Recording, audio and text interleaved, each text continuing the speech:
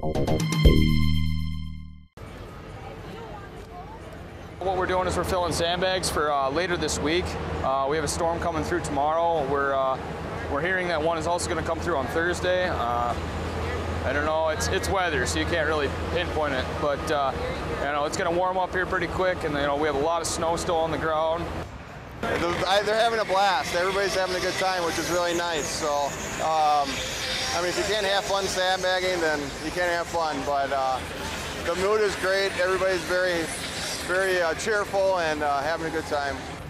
Talking about 5 inches starting tomorrow afternoon. Does snow scare us? No, it doesn't, because it takes some nature to melt it and so forth. But once the river starts going down, we will continue to monitor it